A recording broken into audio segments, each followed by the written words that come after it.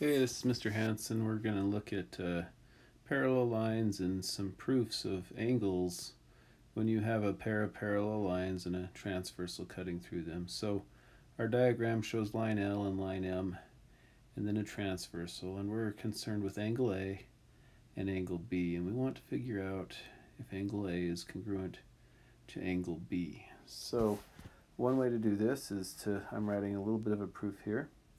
Our first statement is that L is parallel to M, and that's given to us. Given because it's given right here, and also we have these little triangles right here that say that L and M are parallel. Okay, with that much information, we can say translate L onto M. So what we're going to do is we're going to take L right here, and we're going to move it in the same distance and same direction until it's right on top of M. Just like that. And the reason we can say that this works is because the two lines are parallel. You couldn't translate two lines that aren't parallel. Think of maybe this line and that line. You wouldn't be able to translate this segment onto that one. But since they are parallel, you can translate one right onto the other. It's just sliding it right down. And so the reason, because you have parallel lines. Okay, now that we've translated L onto M, you can see that A and B are interchangeable. They are the same exact angle, or they would be congruent to each other. That transformation just puts one right on top of the other to prove that the two angles are congruent. So you place one angle on top of the other, place an angle. We already did that in number 2, really, so it just sort of proves that the two angles are congruent. And this doesn't even require a proof. This is more of a postulate. It's more of a common sense rule. Just slide that green line down right there, and A comes to B. Now the name for this angle relationship is corresponding angles. So we've got A and B there. Let's do some other corresponding angles. Let's go R and T. They would slide down to the same position. And let's go X and Y. They would slide down to the same position. Let's go L. No, we already did L. Let's do C and D. So C and D would also be corresponding angles.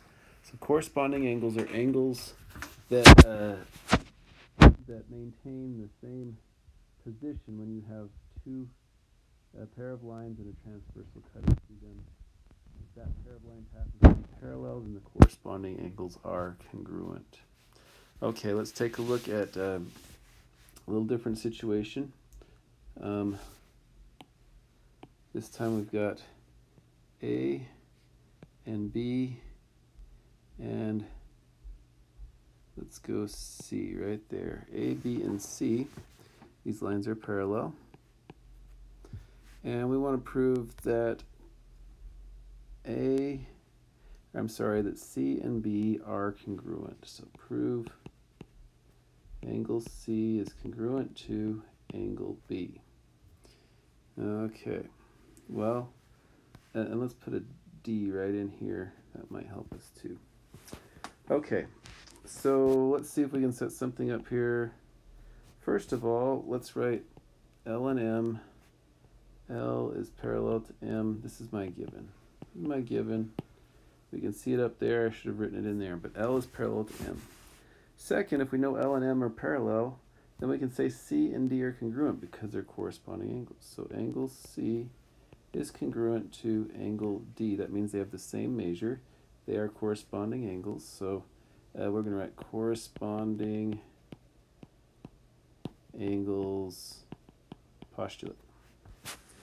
Okay, let's talk about D and B for a minute. You can see that they're vertical angles. So angle D is congruent to angle B. Vertical angles, and that's a theorem. You might remember proving that one. Vertical angles theorem. And then let's use some substitution. If C is congruent to D, here, and D is congruent to B there, then C has to be congruent to B. So, angle C is congruent to angle B, and the reason is, and let's make that a large B, substitution.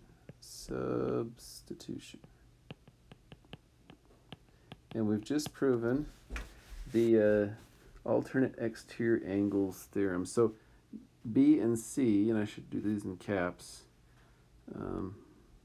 should keep it consistent.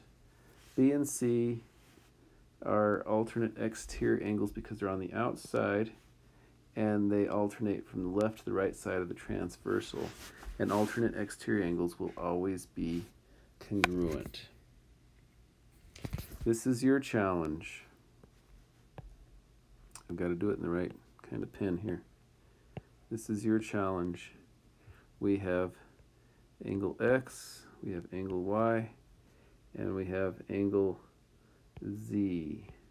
Could you prove that angle X is congruent to angle Z? Could you prove that if you knew those two lines were parallel? I'm sorry, X is congruent to angle Y. And the name that we give these two are alternate interior angles. So prove X and Y are going to be congruent. Thank you.